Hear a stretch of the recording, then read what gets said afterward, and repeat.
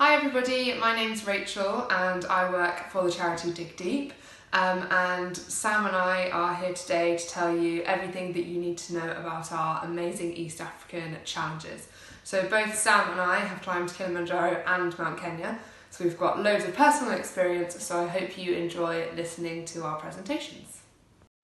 Hello, my name's Sam, and I'm going to be telling you all about Dig Deep's Mount Kilimanjaro Challenge for the summer of 2019 that you could be getting involved with at your university. First of all, I'll introduce you to the challenges team at Dig Deep, which is made up of Rachel, Simon, and Nina, and all three of them, as well as myself, have taken part in at least 2 international challenges, so we know exactly what it's like to be doing something like this whilst you're at university, and we'll be here to support you throughout the year whilst you prepare for your climb. So who are we? We're Dig Deep. We were founded in 2007 by student volunteers. So we've always been working with the student community, and we basically aim to increase access to clean water and sanitation for communities in rural areas of Kenya.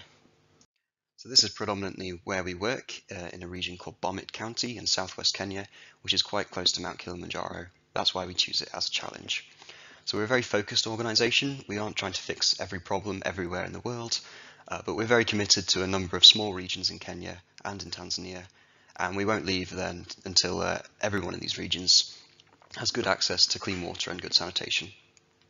And as an example, 8 out of 10 people lack access to clean water and to safe sanitation in Bomet County. So we work with communities and with schools through the following 3 things. First of all, taps. So we build taps and we provide a clean and reliable water source. This could be done through rainwater collection or through a borehole system. Secondly, we build toilets. So typically when we go to visit a school, the toilets will be kind of in the land behind the school, and it will be a timber shack with holes in it, basically sitting over a hole in the ground. And these really don't provide any privacy for the students. They also spread disease very quickly because they're extremely unhygienic. And thirdly, they're actually prone to collapse, and there have been horror stories of children being caught inside when these toilets have collapsed. So what we do is we build good, sustainable toilets with proper foundations like the one you can see here, that will last a much longer period. And the third thing we do is training. So we teach all the staff and all the students how to use these facilities properly, how to protect themselves from disease, and how to maintain them.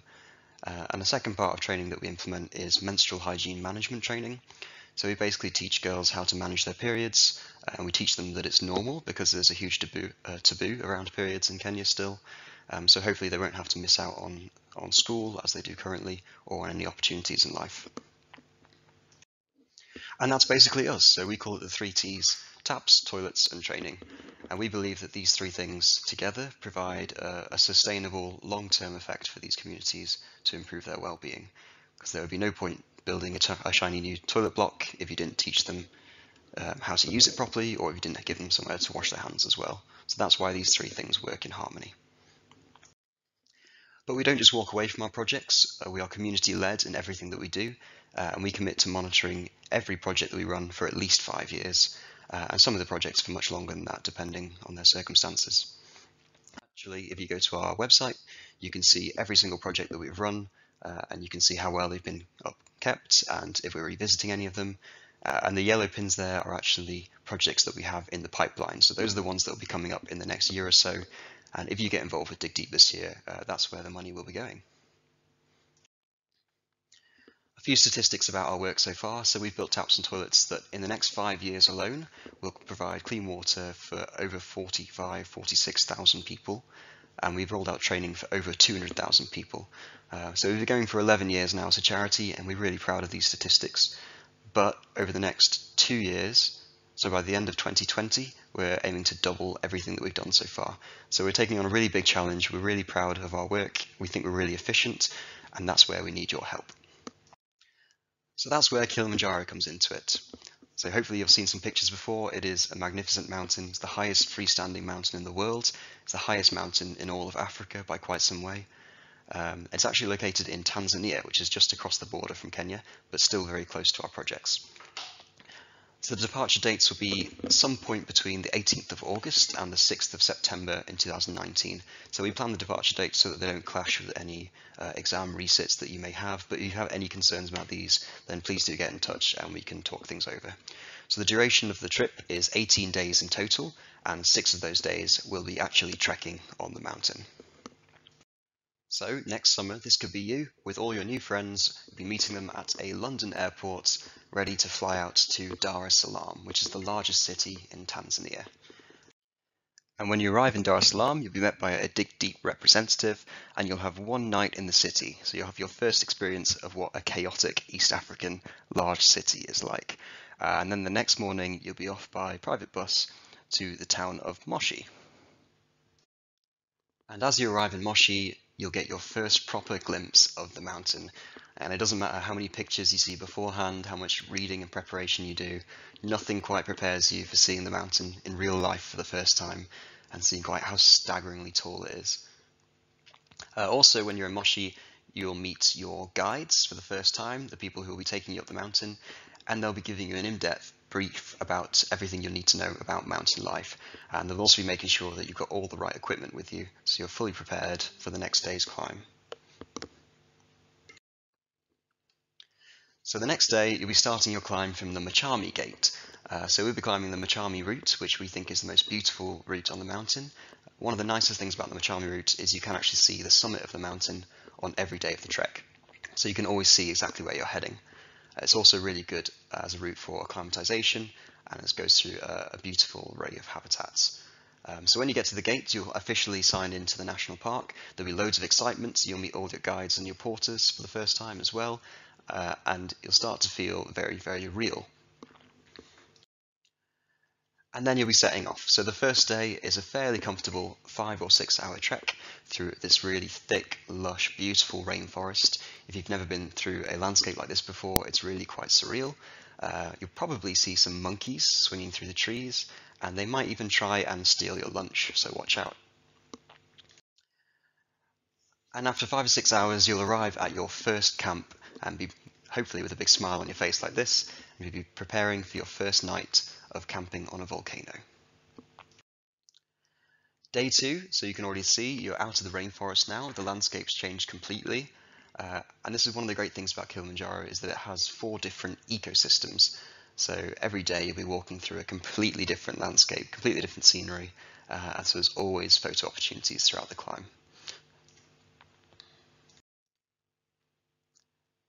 You can see in this video here a little bit what that landscape's like. It's a little bit eerie, so there's no more trees now. You get these kind of alien shrubs, and you get much more expansive views over the mountain. And you can see it's only day 2, but you're already well above the clouds, so it's absolutely beautiful. Which means, of course, plenty of opportunities for those cover photos, those Instagram photos, and you've got to get that classic like boy band album cover looking away from the camera like this one. And then you finish the day with a hot cup of tea and one of the best sunsets of your life. If you've got some time, you might even have a bit of a kick around with some of the guides and porters, who will be very, very good at football. And then day 3. Day 3 is your acclimatization day. So as you probably know, the higher up a mountain you go, the air gets a little bit thinner, so it becomes a bit harder work. You'll see here the pace is much slower, you'll be walking slower, and once again the landscape has completely changed. So it's now something called the Alpine Desert, which is a bit like walking on the surface of the moon. So what you'll be doing on day 3, you'll be walking up to a place called Lava Tower, which is 4,600 meters. And here is Lava Tower, hopefully. Yep, and when you get to there, you'll be having a celebratory lunch, you'll be feeling euphoric, and you might even have a improv rap music video like this group with some terrible twerking from Jack. And then in the afternoon, you'll be walking downhill for the rest of the day to a place called Barranco Camp. So Barranco Camp is probably the most beautiful camp on the mountain. You can see here you get a stunning view of the summit. So this will be your 3rd night on the mountain. You'll need a really good night's sleep because the next morning on the right hand side there, if I can just draw that, that is an area called Barranco Wall, and that's what you'll be climbing first thing in the morning. So this is Branco Wall, which is the steepest part of the climb, and it's normally everybody's favourite part of the climb as well, because it starts to feel like a proper mountain. So you have to scramble a bit, you have to use your hands and your knees, but it's not too scary. The guides will be there to help you all the way, and you don't need any climbing experience either. There's no ropes required at all. And at one point on Branco Wall, you'll reach a point called the Kissing Rock. So Kili legend has it that if you kiss the Kissing Rock, you will reach the summit of Kilimanjaro. So this is George from 2018. He kissed the rock a little bit too passionately for my liking, but he did indeed reach the summit of Kilimanjaro. I have also kissed the rock and I made it to the top, and so did everyone in the Dig Deep office. So don't risk it and make sure you kiss the Kissing Rock. And then before you know it, you'll reach the top of Branco Wall on day 4, and you'll be rewarded with an incredible platform for views. And this is where everybody gets those classic team jumping photos that they love sending in to us. And you can see just cut off the picture on the right hand side there is Mount Meru in the background. So you get a stunning view of the curvature of the Earth will appear through the clouds. It's absolutely beautiful. And then for the rest of the day, you'll be kind of gentle, uphill a bit, downhill a bit, and finally you'll make it to your 4th camp, and you'll have a big family dinner as always. So the food on the mountain is absolutely amazing. You'll be having it in a big mess tent like this every day. It's fully inclusive of 3 meals a day, and we can cater for all dietary requirements as well. So we always have vegetarians, vegans, gluten intolerances, nut allergies. It's not a problem at all. Just let us know in advance. And on day 4, you'll be off to bed nice and early, probably around 6 o'clock in the evening. And that's because day 5 is your summit night. So on summit night, you'll be woken up by your guides with a hot cup of tea in your tent, probably around 11:30 p.m. or midnight, and it will be absolutely freezing outside. So even though you're in Africa, even though it's in the middle of summer, when you're at this altitude in the night, it's really, really cold. So you'll really have to wrap up. And you won't want to leave your tent, but when you do leave your tent, and the guides will make sure that you do, you'll be rewarded with stunning views like this one. So all of these photos have been taken by our climbers with Dig Deep, most of them from this year. This is a photo by one of our fundraisers this year as well. And then around 12:30, maybe 1 a.m., you'll be setting off from camp, and you'll have a view like this. So summit night is probably going to be one of the hardest nights of your life, but it will definitely be one of the best nights of your life as well. You might be wondering why we climb to the summit at night. There's a couple of reasons for this. First of all, in the daytime, because the air is a bit thinner at this altitude, the sun is incredibly strong. So even though it feels quite cold, you can get sunburnt very, very quickly. And the second reason is that the top of the mountain has a surface that we call scree, so it's a bit like gravel. And actually in the daytime when it's warm, the gravel kind of slips away under your feet, and it's just a little bit harder work than it would usually be. But at night it freezes over and you get more of a firm footing. So you'll be walking for a few hours with your head torches on in a single file line, gradually making your way up the mountain, maybe with some music on, I don't know. And then at one point everyone will just stop and it'll go quiet. And you'll all turn around and you'll be hit by this sudden wave of warmth just as the sun comes up over the horizon. And this picture is absolutely stunning. It was taken by one of our fundraisers this year, but even this picture doesn't quite show what that experience is like when the sun comes up over the top of the clouds like that. It's probably the only time in your life that the sun will rise from below you. So it's absolutely an incredible, surreal experience. The whole mountain will illuminate and you'll suddenly be able to see everything around you. And you'll keep plodding along, making your progress with your whole team. You can see it'll be getting a bit colder now, further up the mountain, some snow. And before you know it, you'll be reaching a place called Stella Point. Go on, Kieran! So Stella Point is one of the highest parts of the mountain, but it's not the perfect summit just yet. You'll probably be feeling a little bit tired at this point, as Kieran is here. But the guides will be there to help you up and make sure you're on your way. So the top of Kilimanjaro is a crater rim. So Stella Point is the first point along the crater rim that you'll be reaching. And you're actually very, very close to the real summit, which I'll just circle there. Behind that sign is the actual summit, which is only 300 meters away. And if you walk into the shops, 300 meters is not very far at all. but after 5 days of trekking at a high altitude, it will feel like a long, long way. But sure enough, with the support of your team and the guides, not long later, you'll make it to the top of Kilimanjaro, and finally you'll have reached the summit of all of Africa. You'll have all your friends around you, be miles above the clouds, and it is just a euphoric experience. I can't describe what it's like to feel like you've reached the top of a mountain, but I think it's something that everyone should do in their life. And yeah, people will react in different ways. A lot of people will get very emotional. Some people will be singing, dancing. But you might want to think about other things that you could do at the summit. So this is me a few years ago. I carried a chair to the top, which I really do not recommend. It was really hard work. And I also had a celebratory beer at the top, which did not go down very easily either. And then after about half an hour at the top, obviously what goes up must come down, and you'll be ready to make your progress back down the mountain. So you'll be heading down really quite quickly down the mountain. You'll be full of adrenaline. You'll be so ecstatic with that feeling of getting to the top. You won't be tired anymore at all. And of course, with every step, you'll be getting a little bit more oxygen back into your system. So you'll be feeling really, really happy. And you'll make it to your final camp on the mountain. And then you'll wake up on day 6. You'll peel back the opening to your tent, and you'll see that view way, way in the distance. And you'll think, surely I wasn't at the top of Kilimanjaro last night. It is such a surreal feeling. It will not feel real at all. And at the start of day 6, you'll also get together with all the guides and the porters and celebrate reaching the top of Kilimanjaro. And this is the first time you'll realise just how big your crew actually is. So you'll be trekking in a group of probably 30 to 35 fundraisers from your university and other universities around the country. And for a team that size, you'd expect to have between 70 and possibly as many as 120 crew. So that's not just your guides, but all the porters who'll be carrying stuff up and down the mountain. They'll be overtaking you every day.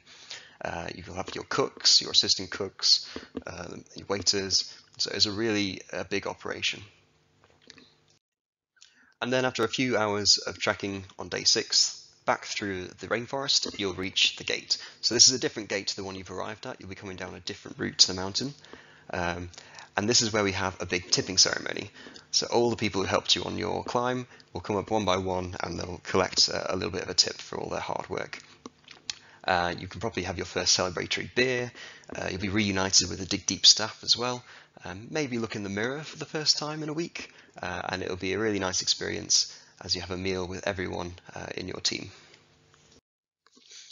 So that's basically the climb. The registration fee to get involved is £295, and this part books your flight. So once you've paid this registration fee, we can welcome you into your university team, and this is sadly non-refundable for that reason. The fundraising target after this is £2,990, which will be due probably a month before your actual trip departure. So it's very important to point out that this is a 50-50 ratio. So half of this money is a direct donation to Dig Deep and to all their projects, and the other half pays for the trip, basically.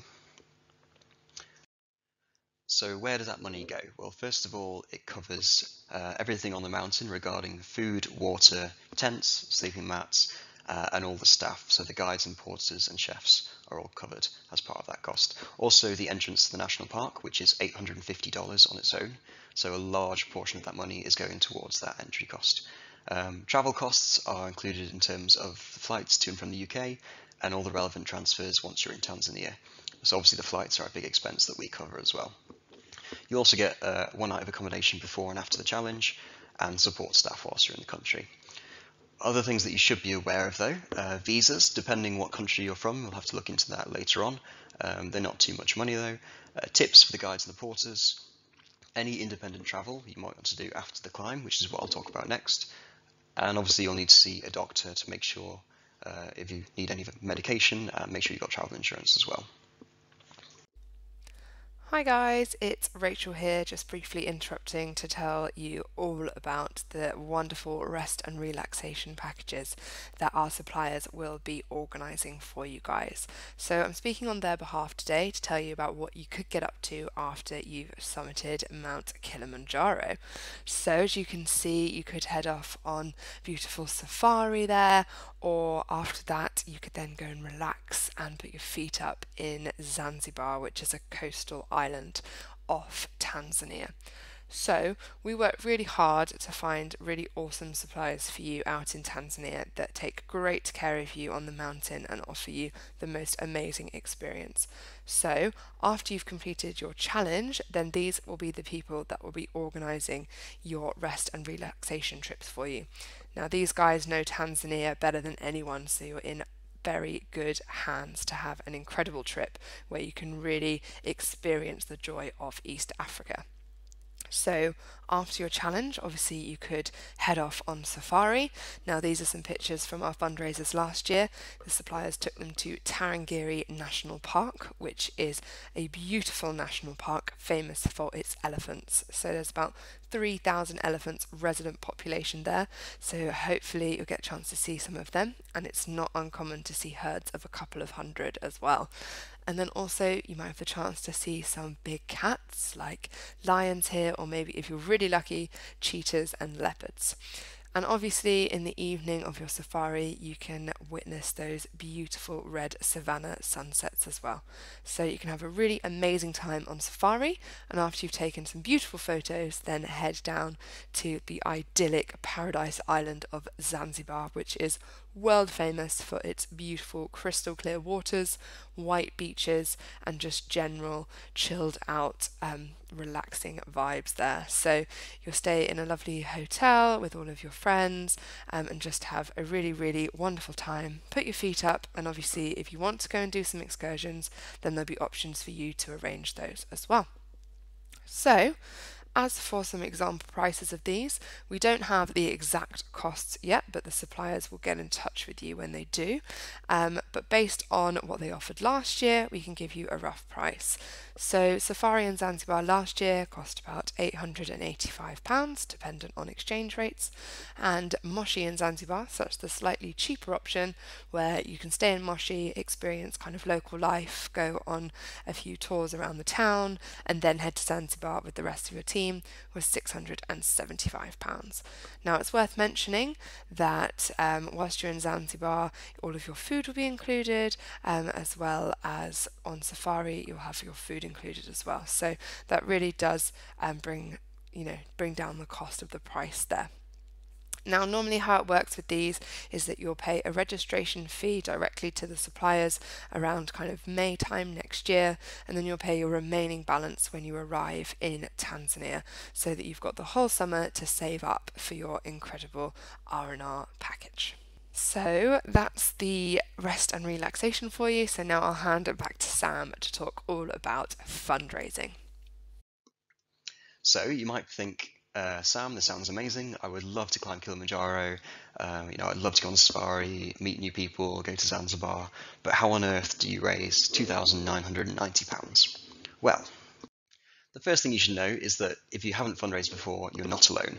The vast majority of people who climb Kilimanjaro with us have never done any fundraising before. So that's where we come into it, and we'll help you as much as we can throughout the year. The second thing is that it's not like having a part-time job. It should be based around your hobbies. It should be based around things that you would do anyway, things that you enjoy doing, and hopefully it'll be really fun. So some examples here, you can see the bottom. Someone hosted a poker tournament because they're really into their poker, made loads of money from that. Next to him is actually me, sat on Donald Trump's shoulders. So I like to do lots of running, and I do the Sheffield Half Marathon every year in fancy dress, so raise some money from that. But you can be really creative with it and come up with absolutely anything. We've had all sorts of ideas before. Please tell us your crazy ideas. We absolutely love to hear them. One of my favourite stories is someone who stood outside the Students' Union with a fish, and they just got people to slap him with a wet fish in exchange for a couple of pounds donation. So you really can do absolutely anything and have a load of fun with it. And it sounds like a lot of money, £2,990, but when you break it down month by month or event by event, hopefully it seems a little bit more manageable. So as an example, this is how my colleague Simon fundraised not too long ago. He did 2 football tournaments and raised about £500 from each of those, but he got something called match funding, which we can advise you on. Basically where you approach a large company or a bank, and they have a certain quota to fill throughout the year in terms of fundraising. So if they get involved with your event, they could actually double everything you make from that event. So he managed to do that twice, and that took him over £2,000 already. He also did some group events there, so group speed dating, open mic night, cake sales. So we love it when you get involved with the rest of your team at your university. You can all pull together and do group events, but you do have to be aware that you would have to split the money at the end of it, so that they don't raise quite as much. But it's really good to get the ball rolling, and sometimes events between 2 or 3 people can actually be the most successful ones. And then on the right hand side, I started out by emailing everyone in my extended family, aunts, uncles, cousins, just saying, I don't want any Christmas presents this year, please just donate to this charity I'm working for. So I got £300 straight off the bat. My village does a little music festival every year, so I went round on the Friday and the Saturday. I spoke to the landlords of all the pubs, and I just asked if I could go around with a collection tin, basically, and I made £900 in one weekend. I'm also mad about pub quizzing, so I host a pub quiz every month. It usually makes about 50 quid, and when I turned it into a charity pub quiz, it started to make more like 100 quid each time, so that was really good. I worked for a bit of mine, nothing wrong with that. If you have a part-time job on the side, sometimes it's easy just to have some guaranteed income. Loose change, so I approached some local shops and a post office, and I just asked if I could leave a collection tin on their counter for a few months, and most of them said yes. I got in touch with Dig Deep and they sent me some more collection tins, so that raised about £180. So you are the first drop. Remember why you're doing this. It's amazing that you want to get involved and to climb Kilimanjaro, but hopefully also you want to really help impact communities in southwest Kenya. And your fundraising alone could provide 90 children with access to clean water, so thank you. And finally, why choose a Dig Deep challenge? Well, first of all, we've all been in your shoes. So everyone in the Dig Deep office started out watching a presentation a lot like this, thinking, how am I going to fundraise that money? And then however many years down the line, we're still involved with Dig Deep because we absolutely love what they do. We know how difficult it can be and how daunting it can be to get involved with fundraising whilst you're at university, but we have loads of experience that we can help you throughout the year. Secondly, we're here for you when you need us. So we have staff full-time in the office who are looking after you basically throughout the year. They're always a Facebook message, a text, a phone call away, an Instagram, a tweet, whatever it is. We love to have a chat with you. So we're here at your disposal all year to help you as much as we possibly can. And if you don't want to take our word for it, then you can talk to all of our previous fundraisers. Just remember, you are absolutely not alone in this. Every year we have around 300 people taking part in our challenges, and we're expecting the same number this year. So you'll be part of a huge Dig Deep community. You'll also be involved in a Facebook group with all the other climbers around the country and all the past climbers as well. So if you have any idea about a fundraising event but you're not really sure, I guarantee you someone will have thought of it before, someone might have even done it before, and they'll be there to give you some advice about how it went or how you could improve it. And it's not just about contributing to charity, but we want to help you as well. So we have great feedback about people gaining valuable experience and skills. From a personal point of view, last year I had to go to loads of job interviews as I was doing my 4th year of architecture, and working with Dig Deep was always the main talking point at those interviews. It's great to see that you've got a degree, but they're going to be interviewing other people with the exact same degree. So what have you done that really makes you stand out on your CV? And for me, organising fundraising throughout the year absolutely made me stood out, and I got loads of job offers, thankfully. Secondly, we do have opportunities to get more involved with the charity if you want to later on. We have both paid and unpaid internships and volunteering roles available. And thirdly, we can offer advice. If you really enjoy it and you want to get involved in more third sector work, we work very closely with a lot of other charities. We know lots of other programs, volunteering projects that we can guide you towards. And just a final word on safety and ethics. So we know Kilimanjaro is absolutely beautiful. It's an incredible climb. We would love to have you involved, but we don't take it lightly. It is a serious challenge. It's a serious mountain, and you shouldn't take it lightly either. Safety is the most important thing on the mountain. And as an example of how seriously we take this, on your summit night there will actually be as many guides as climbers, so each person would have their own personal guide should they need them. And this is reflected in our success rate on the mountain. So normally on Kilimanjaro, the number of people who reach the top is around 65%, so just under 2/3. But when you climb at Dig Deep, our success rate is around 95%. So that is a testament to how seriously we take things like acclimatization on the trek. And this has led to us working very closely with an organisation called the Kilimanjaro Porters Assistance Project.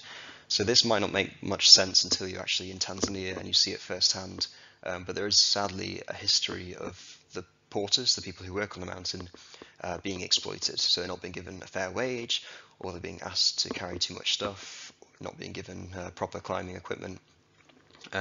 We want absolutely nothing to do with that as an organisation, which is why we work with KPAP very closely, and we've actually been rewarded because they've named us as a partner for responsible travel, and we're the only UK charity that has that status. So as a result, this is genuinely the most ethical way that you can climb Kilimanjaro.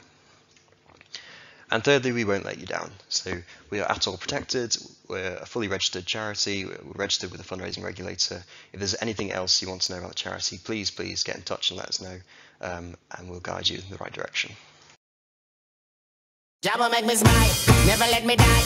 Wipe away all tears from my feeble eye. Set my soul free till eternity. Emancipation, Lord God, is my only dream. And seek and you will find endless peace of mind. No need for crime, we blood pressure decline. You can never hate me, touch me, despise me. Jah will always keep me, love me, revive me. I keep walking, I keep talking, I keep trying, keep fighting, keep vampires. I keep walking, keep talking, keep trying, keep fighting, keep vampires.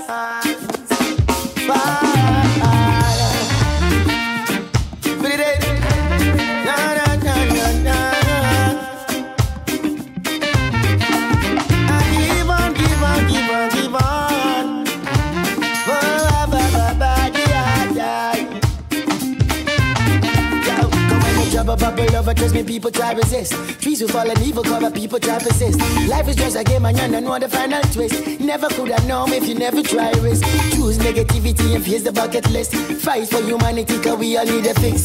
Feed all the multitude, the aged and the sick. Rise over pestilence, the hustle on the street. Cause I know my mission and my mission is to love. Love one another, all my friends and foes. Through blood and fire, sticks and stones when I burn our bridges. We know I keep walking, keep talking, keep trying, keep fighting these vampires. Oh Lord, my God, I keep walking, keep talking, keep trying, keep fighting these vampires. Na, na, na, na, na, na. So hopefully that gives you a taster as to what the trip's like. That was a video by Emma, one of our fundraisers this year. So this could be you with a whole new team of friends, hopefully some lifelong friends as well, at the Roof of Africa next summer. So if you want to get involved, please go over to climbforcleanwater.org, and the registrations are now open for 2019, and you can choose your university from a drop-down menu. Thanks for listening. If you've got any questions, don't hesitate, please get in touch and we'll be happy to answer.